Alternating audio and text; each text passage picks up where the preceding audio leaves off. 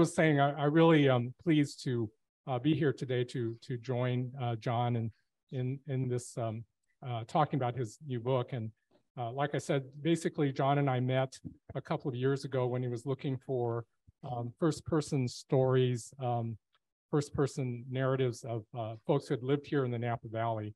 And I'm really pleased that he's included my great-grandfather's story, Jue Joe's story, in his book, and that he's used that story from Jue Joe's life multiple times in his book to illustrate sort of the larger themes that he discusses. What we thought would be a good way of dealing with this conversation tonight was to weave in some of Jue Joe's personal stories with the larger story of the Chinese here in the Napa Valley. So I think we'll just go ahead and get started. And wanted to ask you, John, what got you interested in researching the history of the Chinese in the Napa Valley? Oh, yeah, thank you, and thank you, Jack, for doing this. It was an interesting journey. I was a tech guy for many years, retired, and I had a bucket list to do a master's in history from Harvard, and I was doing that. And one of the classes we did was it was a history of U.S.-China relations. And as part of that, I was like figuring out what kind of paper to write. And I happened to stumble across a single article from Miriam Hansen from the St. Helena Historical Society about Chinese workers in the vineyards in the late 1800s. And I grew up here. I mean, family's been in the Napa Valley for 5 generations. I did, kindergarten through high school. And I thought this was not taught. I did not learn this when we were doing local history and all that. And so I dug deeper and discovered, wow, there not only was it just in the vineyards, which was important, but actually throughout the Napa Valley in the late 1800s. And well, where did this come from? And I kept digging deeper and deeper. And I was able to, I did a presentation of the work in progress to the Chinese Historical Society of America in San Francisco. And they responded very positively and said, this story needs to be told. And so I started the journey working closely here with at the Napa Historical Society during the height of the pandemic. And so as we're telling the story and understanding how important it is, we also see the rise of anti-Asian hate when the pandemic really started kicking up. And I said, this is something, what can a historian do about this problem? I felt impotent, but no, actually, we could tell this story. We can actually tell how the Chinese helped build the Napa Valley. So when the thesis was done, I said, well, let's turn it into a book, a general history book that hopefully everybody can learn, and people, in schools going forward can learn as well. So that's kind of what got me there. John, as you point out in your book, my great-grandfather, Jue Joe, arrived from China in 1874. What was really exciting to me was John had done some research in the Napa Valley Cemetery here, and he had the headstones translated from Chinese into English. And I discovered in reading his original research, that many of these folk were from the same county as my great-grandfather. It was Sun Wei County in the Seiyup or 4 districts area of southern China. And apparently maybe 80% of the Chinese laborers who came in to the Napa Valley were from the same district in China. So anyway, my great-grandfather, like a lot of these Chinese laborers who immigrated, was dirt poor. He was illiterate. There's no economic way for him to make a living in China at the time. And he, like many of the other Chinese men, decided to immigrate to America. Luckily, my great-grandfather was able to book passage on the steamship between Hong Kong and San Francisco by working as a cabin boy and also bringing along 16 pounds of rice on his own so that he could defer some of the costs of food on the travels, and he had 1/4 pound left when he arrived in San Francisco months later. So when he arrives in San Francisco, like a lot of these Chinese men, the big job was how to find work. I mean, again, remember these guys are illiterate. My great-grandfather spoke a few words of broken English, and basically, how do you find work?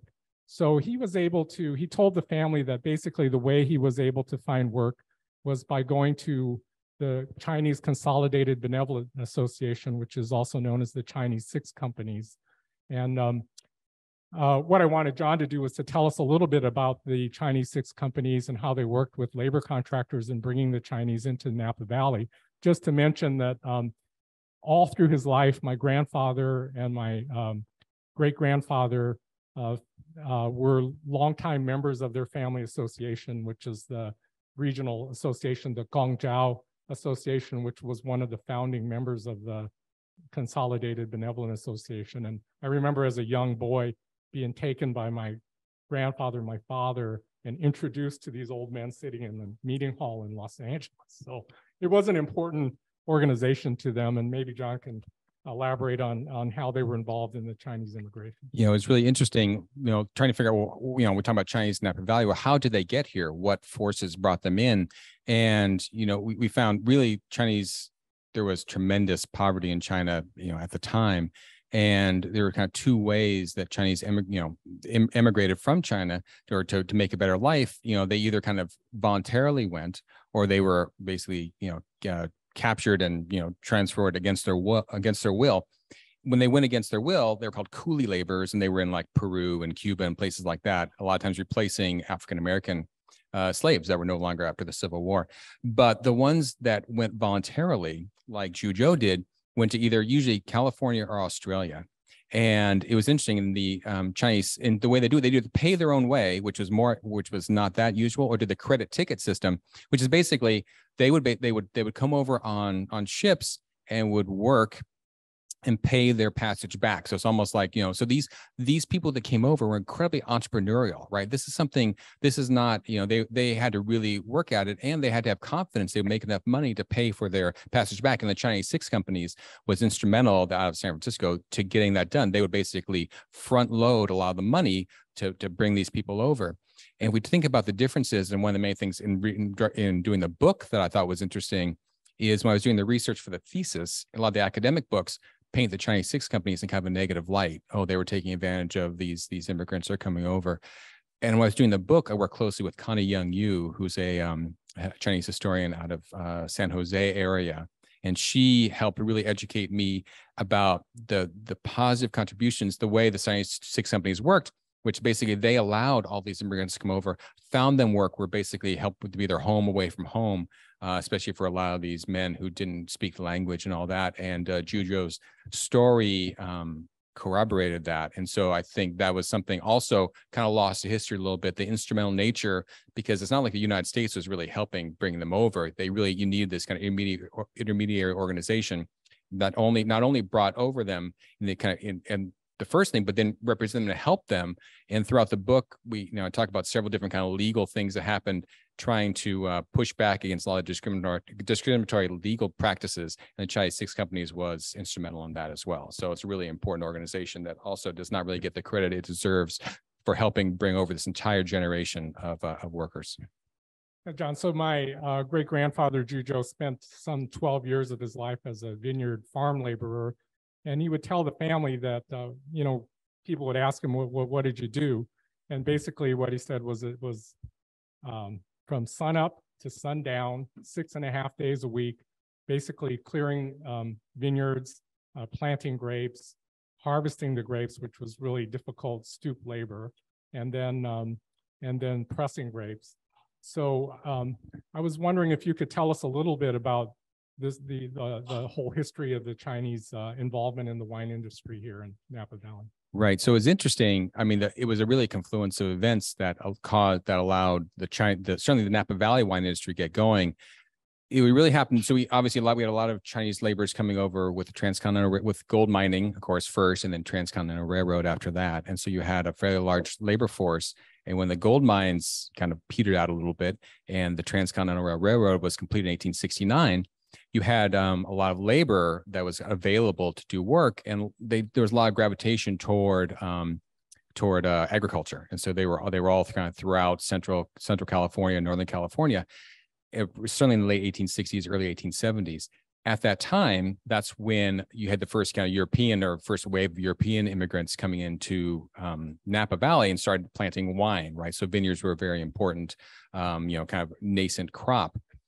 So that happens like in the early 1870s. At the same time, Civil War has disrupted trade from the East Coast and from Europe. And the vintners around, St. Helena and Napa said, hey, we've got this opportunity, right? We're not having a lot of this, we don't have the competition. from the East Coast or Europe, the local wines can really grow and really produce, but you need labor, right? And so they needed a cheap source of labor because transportation was so expensive, advertising was so expensive, everything is so expensive. The one thing they could control was labor. And so the Chinese were the group that they paid significantly less than white workers. They'd do basically $1 a day, and with no room or board, right? Just $1 a day for the work. Whereas a white worker, you'd pay $1.50 a day, or $1 a day, and provide them room and board. And so it was it was a cost-effective way to do it. And an interesting sidelight to that, the other thing is, we are all used to seeing what vineyards look like on the mountains now. Well, when it was back in the late 1800s, they were more planted like, it was like ground vines, right? So they were basically on the ground or near the ground. And so you had to stoop over to pick the grapes. And they called it stoop labor. And white workers would not demean themselves to do stoop labor. They thought it was beneath their dignity. But the Chinese workers didn't have any preconceived notion like, well, that's the work that needs to be done, so let's do it. And so it was not only there was a necessary labor force, they were here and they're willing to do the work. And so it was an interesting confluence that they really made it. And they were the primary labor force in the vineyards from 1870 to 1900 or so. And by some estimates, we're about 80% of the labor force. So the early vineyards and wineries would not be there except for the Chinese laborers. John, so after leaving St. Helena in the Napa Valley, my great-grandfather Jue Joe did many other occupations. He was a railroad worker on the Southern Pacific Railroad, then was a household domestic servant, houseboy, and then was a potato farmer, and then became a successful asparagus farmer. So what I found really exciting about reading your book was the number and the diversity of the occupations that the Chinese were involved in the late 19th century here in the Napa Valley.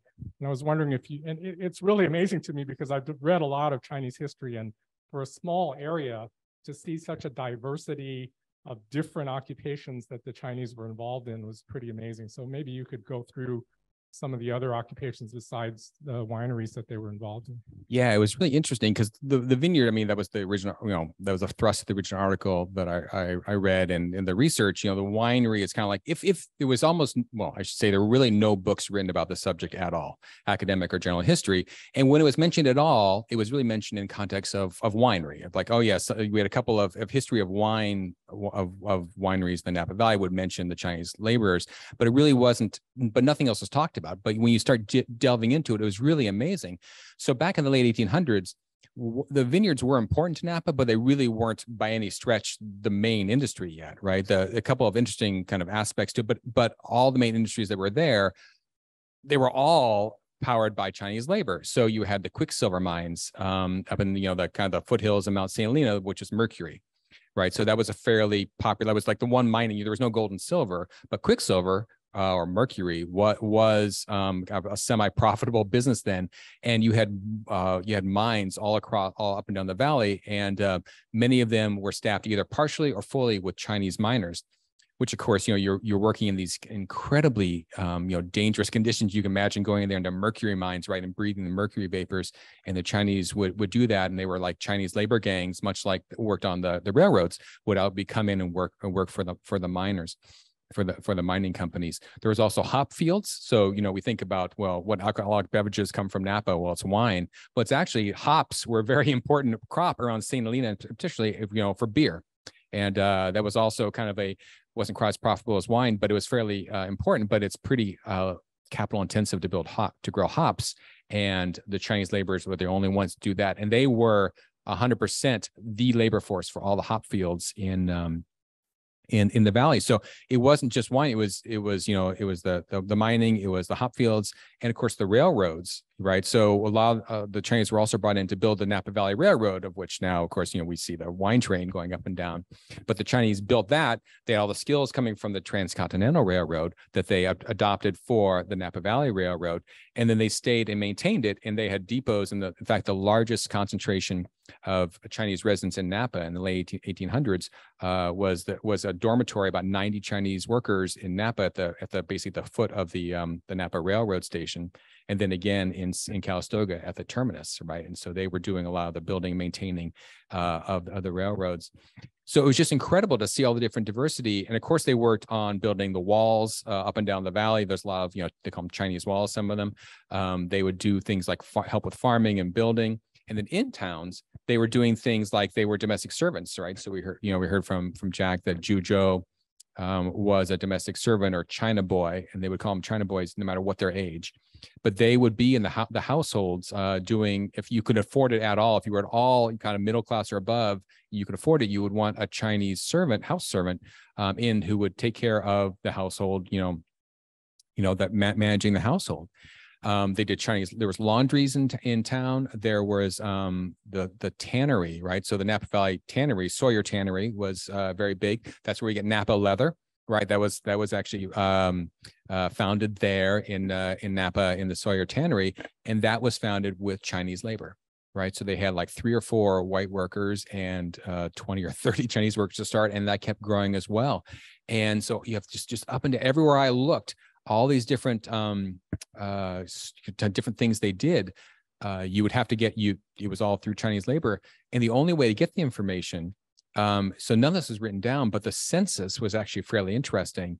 The census from 1870 and 1880, it's not digitized. I mean, you have the images, but none of it's unfortunately computerized. But going through the county, you're tallying up the different occupations. It was shocking that just the diversity that they had. So it was there wasn't, as I said, a single major industry that would have been successful without Chinese labor, which really I think undersells the importance. If we just think the wine is important, obviously, because looking back, that's the major industry today. But it was just fundamental throughout the entire Napa Valley. John, my great-grandfather spent his time in the Napa Valley living in Chinatown in St. Helena. And basically, he would tell stories that he could not read or write Chinese. And yet it was very important to him, a lot of Chinese laborers, to send money back to China and to write to family members. And so he would go into Chinatown and work with Chinese merchants there who would basically take dictation from him. And he was able to send letters back to his brothers in China, to his family in China, help to arrange for their immigration to America, and also to send money from his rather meager wages. He immediately started sending money back to China, and this was accomplished through merchants in St. Helena, Chinatown. And of course, it was there in the boarding house that all these people were speaking the same language, the same dialect. He was able to have go to the store and buy the types of food that he was used to. And basically what he told the family was that he would walk every morning from St. Helena's Chinatown through the vineyards and then walk back as night fell in the evening. So maybe you could tell us a little bit about, St. Helena's Chinatown and how it differed or related to other Chinatowns in the Napa Valley and the role of the merchants in these Chinatowns. That's an interesting story. And actually, I would think just to even talk about the first point you meant about Jue Joe being illiterate. That was another kind of revelatory thing as I was going through in the academic research I did.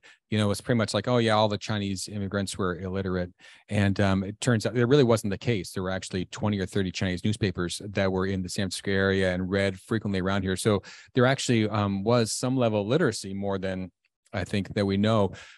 But one of the challenges with the book, and one of the interesting, is we actually have no record of the Chinese themselves that were here. So there's no written record.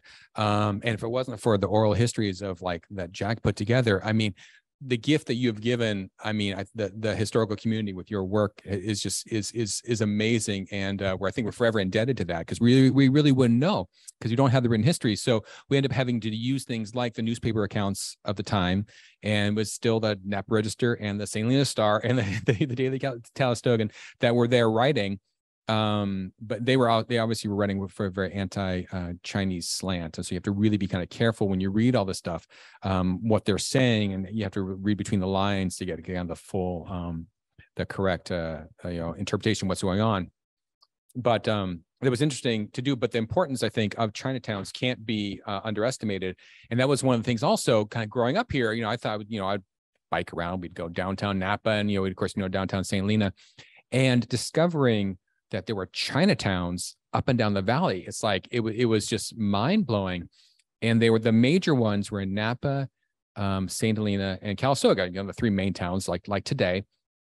And it's really fascinating because they were very different. I mean, so what they were collections really of shacks, of wooden shacks. They were not, the Chinese workers there could not or would not, didn't own the property. They would rent. And so the land was actually all different white Americans would own the land. They would lease it to the Chinese, who would then build buildings. And there were houses and hotels and opium dens and China stores, the main stores that were there. And those were the important things, right? The China store was the kind of the centerpiece of life for a lot of these immigrants. It was a little piece of home. So it was a store, like you'd go in there as like a grocery store, but it was also operated like a post office, as we heard.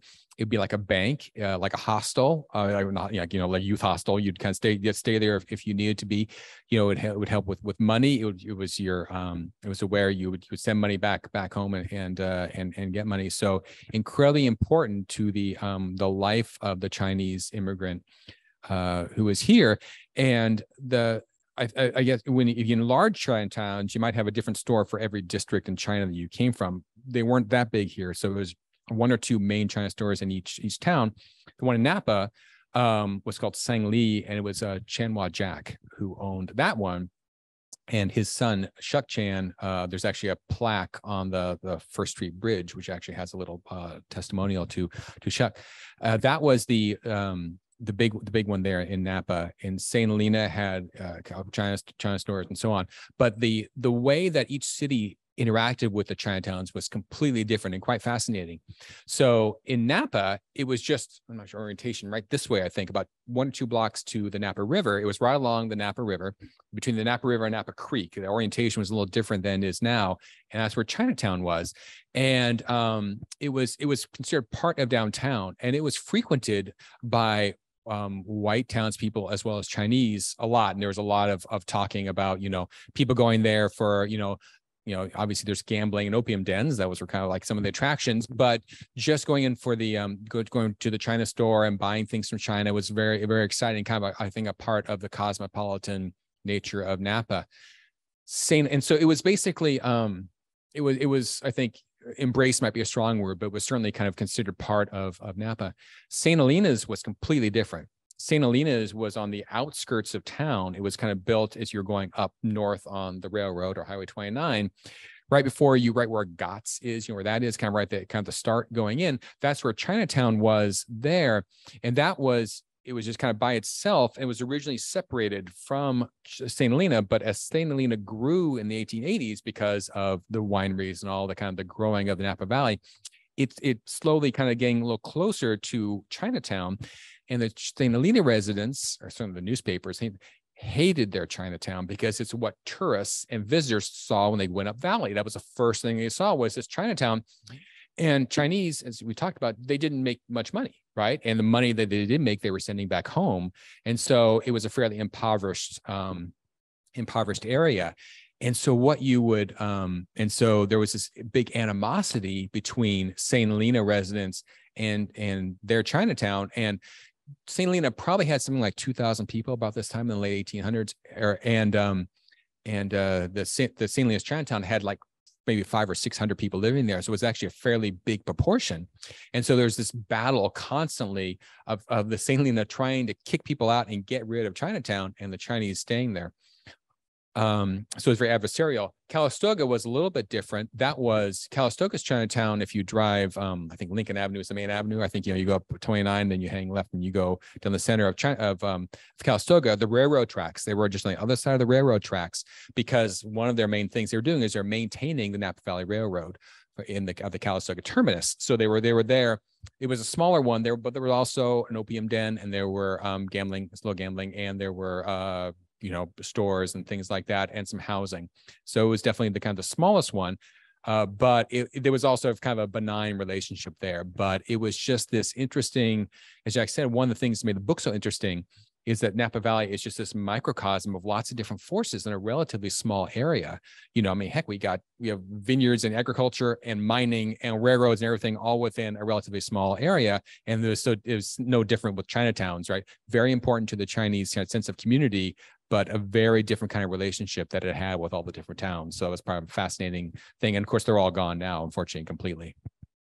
So as you point out in your book, John, when my great-grandfather arrived in 1874, it was sort of walking right into the fire of anti-Chinese agitation here in the Napa Valley.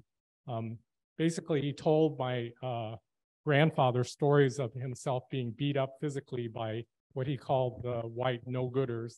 And he sustained, scars on his face and a broken finger from being beat up. He would tell my grandfather, my grandfather would ask him, well, did you fight back? And he said, no, you couldn't fight back. You couldn't fight back because the legal system would not allow you to testify against the white Caucasians who beat you up. But he told the family, and it was part of his habit ever after, was that he would defend himself if he was under threat of death. So for the remainder of his life, he slept with a cleaver under his pillow and a loaded Colt 44. We still have the Colt 44 in our family, and he would shoot it every once in a while. He never shot it in anger, but he had it there in case he needed it.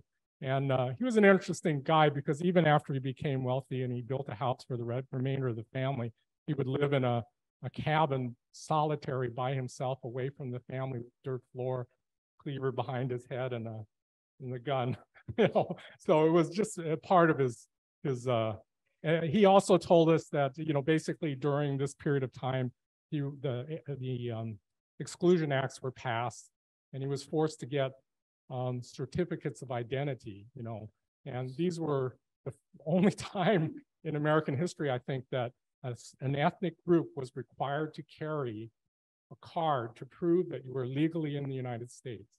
We got original one. We have the family documents. The original one was in 1882 or 83 here in St. Helena, which at that time was optional. And then in 1892, after he moved to Los Angeles, he had to come back to Sacramento to get a duplicate card, which was then required by the Gary Act and had double photo IDs. You had to carry it with you at all times and show it to anybody who challenged your right to be in America. So maybe you could tell us a little bit more about this kind of difficult time in Napa. It's really interesting, and some things we think about it, what happened then. A lot of what's old is new again, and so on. So just in immigration history, generally speaking, in Chinese in particular, the Exclusion Act of 1882 is the thing that stands out. So that was, as Jack mentioned, that was the first piece of immigration legislation that actually prohibited immigration from a particular country based on ethnicity. And so it said in 1882 that no Chinese laboring class could immigrate to the United States. So the first time in the United States history, which had been, generally speaking, obviously we're a nation of immigrants, the first one that did, and it targeted the Chinese laborers. So merchants could come in and out, but laborers could not. And that was it was very significant, right? And it basically there was tremendous immigration before that, and after that, it pretty much started drying off pretty quickly. People that were here could stay here, but the issue was if you ever went back to China, you could not come back unless you had your identity card. And so that's why the identity card was actually so important. And then after 1892, I think you couldn't even come back. It come back with that. But the whole immigration policy really defined the entire Chinese experience here. So there are a couple of things. So just briefly, it's not surprising even today, early California, especially in the 1860s, 1870s, it was very much, it was kind of split 50-50 politically. And so the different political party, every other term, it would switch between the the governor and the legislature, which party had control. The only organized kind of group across the state was labor parties, or was it labor, like the Working Man Association, the white laborers, and they weren't a very large number. They were only 2 or 3 or 4% of the population, but they were organized, and they were a single issue block. They were like, no Chinese labor, right? Because they thought it competed with the white labor. And so they would basically throw their weight behind whichever politician, whichever governor had more stringent anti-Chinese views. And so even though the people themselves, the governors may have not, hated the Chinese, they could not get elected without courting the labor vote. And so they just get going back and forth. And so you get these incredibly draconian labor laws, much, out of proportion to what was happening, because that's what you had to do to stay in office. Sounds kind of familiar, right? And so that was the big thing. And so in 1882, the Exclusion Act passed, and that stopped, it took a couple of years for it to come through. But even more importantly, that one's fairly well known. What's not as well known, and we don't go into a whole lot of dates, 1875 Page Act restricted the immigration of Chinese women. Okay, and so it was an act that was passed that was ostensibly passed to stop women of ill repute from coming to the country, but really what it actually did, though, it basically stopped all Chinese women from coming in.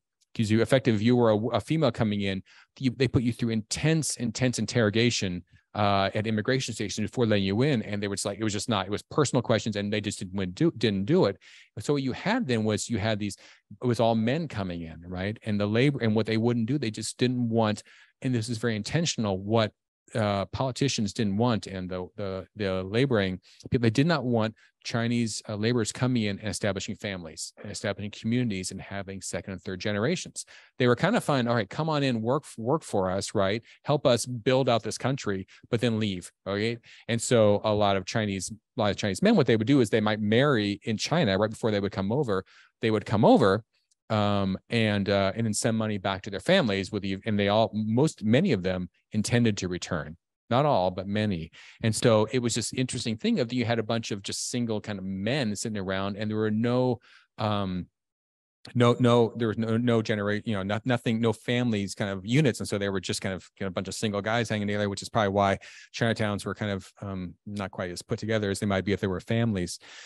But in the mid 1880s, and so you had this kind of thing where you had Chinese labor was shrinking after 1882, but demand was still high, and there was nothing, and there was no other labor force to do it. And so their wages rose, and they actually were able to go on strike and got higher wages in both the vineyards and the hop fields in 1886, 1887. And that just incensed all the working class. Just, well, now you're paying the Chinese more money to kind of have these jobs.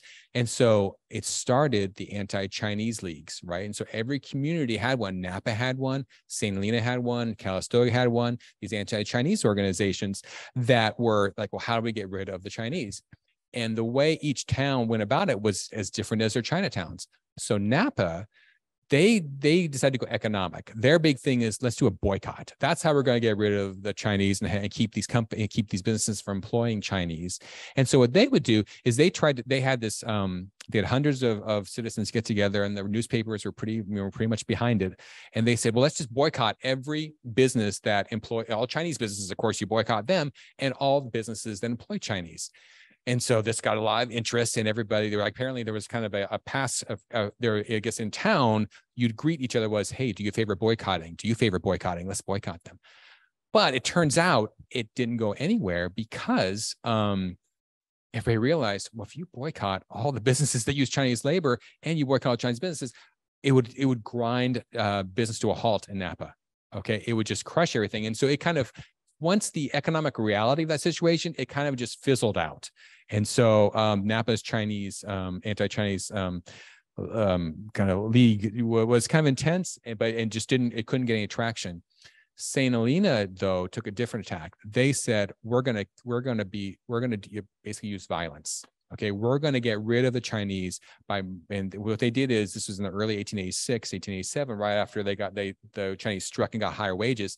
They said, we're going to meet. They had a meeting in downtown St. Helena, and they marched to Chinatown with a drum cadence. And I mean, they didn't have pitchforks, so they might as well. And they said they kind of all they all lined up in front of Chinatown, and they said, you have 10 days to get out of town. You have 10 days to vacate. And the Chinese held their ground. There was violence, and they did not vacate. Some did. So Jue Joe left, I think, because he had been in some other scrapes. But overall, they stood their ground and they didn't actually leave. But it really was the high point of what you of the intense thing. So violence versus economics, and it was interesting the way the two Chinatowns dealt with their Chinese labor and Chinese problem. So in 1886, as John mentioned, there was this march on Chinatown in St. Helena, and my great grandfather Jue Joe decided it was time to light out of St. Helena. So he was always looking for better, avoiding all this anti-Chinese agitation. And there were labor contractors hiring for the railroad in Oakland. And basically he went on to become a railroad laborer on the Southern Pacific, coastal portion of the Southern Pacific Railroad. And then basically worked his way to LA, became a household domestic in Los Angeles for a family in Chatsworth, and then became potato farmer, made enough money to leave. His dream, like a lot of these Chinese men, was to leave and go back home to get married and start a family. So not everybody, as John will talk to us in a bit, not everybody in the Napa Valley were able to do it, but he was, because as he worked his way down California, he was able to make enough money to afford to leave. So he left in 1902 and went back to China. His intention was to stay there forever, like a lot of these Chinese were. And he built a house there. He got married. He had two sons, one of which was my grandfather. And so the question is, why did he come back? Otherwise I'd still be in China and I wouldn't be here. So basically, he had a business here in California, and he had helped his brother to immigrate, and his brother was supposed to send money back to support his brother's life in China, as any good brother would do. Unfortunately, this brother of his decided to sell everything, take all the money, and escape to Paris, France. So, and then my grandfather in China heard nothing from his brother. He's off in Paris having a great time with all the family money. So he decided he'd have to leave and come back to America. Unfortunately, he had left his certificate card. He was not a merchant at the time. He was still a laborer, and the laws did not prevent him from coming back. But luckily, he had some friends in high places, some Caucasian prominent business associates of his down in Los Angeles were able to pull strings with immigration. We have the documents that said that he's just landed as a overstayed returned laborer from instruction of the Los Angeles Immigration Department. So it was basically his buddies, Caucasian buddies, who pulled strings, came back to America, basically became a very successful asparagus farmer in Los Angeles. He was dubbed the asparagus king of Southern California by the Los Angeles Times. And he was able to bring then he became a merchant. As John, there's a loophole that if you're a merchant, you can immigrate back and forth from China and bring your family back. So the reason why I'm here today was that he became a merchant, established his merchant status, and was able to bring his wife and his two sons, including my grandfather, from China back to the United States. My grandfather came in 1918 at the age of 13. I think what I wanted to ask you, John, was about, these folks, what happened to the population in the Napa Valley. My grandfather left, and did other people leave? What happened to all the other folks who used to be a big part of Napa Valley? Yeah, that is the thing, because we look around now and there are very few Chinese citizens, and you don't find that. And even back in the early 1900s, there weren't that many. And the bottom line is, we actually don't. I mean, there were not close records, but effectively, what happened was, in 1882 we had the stopping of the immigration, and then it took a while for that to go through. Right. So again, nobody was kicked out. I mean, because they would have wanted them to, but nobody had to leave. But just, I think the work was hard, and basically in the 1880s, 1890s, they started kind of fading, and the population started going down. There then we know some reasons why, because there were not second and third generations to kind of take up the mantle. We had some people were able to go back to China, which was kind of their dream. Others, died here. And if you go to Tulake Cemetery, you will see there's they call it a county section, but that's where about 100 Chinese people were buried. There's only about 7 tombstones left. The rest of them were all wooden, so they were all burned over the years, and then they were buried in St. Helena Cemetery as well. Or they would go back to like San Francisco and Oakland. So they kind of faded away a little bit. The other thing is that in the late 1800s, wine became a lot less. There was a depression, and the early inklings of the forces that eventually became prohibition, and so the demand for wine went way down. The other thing, one of the other reasons that that Napa wine had a prominence in the 1870s was because there was this blight called phylloxera, which was decimating the vineyards in Europe.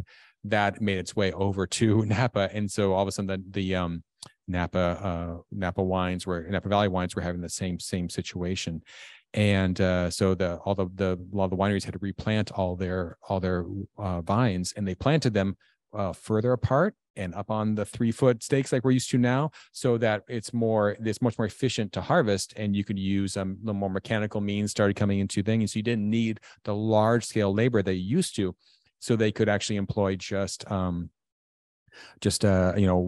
few white laborers instead of a whole bunch of Chinese laborers.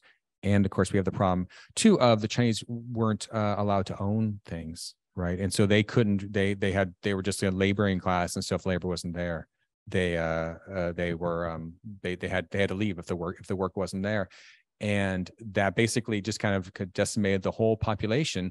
And by the early 1900s, there was almost nobody left. No Chinese left. They were replaced. As we kind of know, we have the mythos now of the Italians. So the Italians came over in the late 1800s, a little more acceptable working class. A lot of wineries were on the market then. They were allowed to. They knew they could work the fields because they knew about wine from Italy, and they were allowed to own property. So they bought these distressed wineries, families did, and they would work the fields and own it. Chinese were not allowed to do that. They could have done it. They probably would have done a good job, but they weren't allowed to do it. Italians were. And so we all think of Italians as kind of the founding, or a lot of times the founding kind of vineyard workers and whatever, but it was really just because the Chinese had done that kind of some of the work, and they kind of they had the economic advantage to do that. So yeah, so it's quite a story that they then they were almost completely now we don't have almost no permanent or archaeological evidence that they were here. So John, I think we only have a couple minutes to wrap up. Could you have any closing thoughts or ideas about how we can, besides your book, how we can bring this legacy of the Chinese in the Napa Valley back to everybody's knowledge? Yeah, it's an important thing. I mean, the book is a starting point, but the book is, I think it's just about awareness, right? I mean, I think there's a couple of things that are important. If you look around, if you want to say, well, are there monuments to the Italian contributions? And of course, we've got, wineries and, with either German names or Italian names, but there's no monuments to the Chinese there. We could do more. We have the little moon park right there at the foot of First Street Bridge, right? That overlooks where Chinatown was, right? Having some sort of monument there, having some sort of, I think, physical notion of, of celebrating where Chinatown was and up and down the valley in St. Helena, I think is very important. Personally, my thing is this needs to be taught in schools, right? I mean, when we are learning, it's not more important than what we're learning today about local history, but it's part of our local history.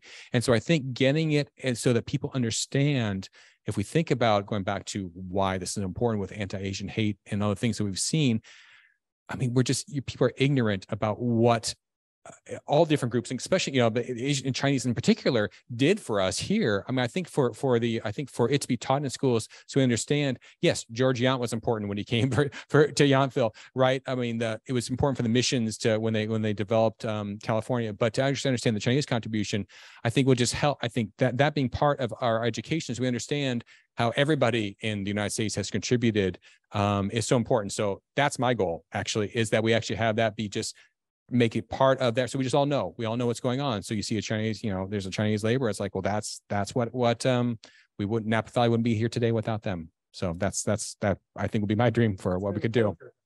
All right. Thank you very much. Thanks a lot.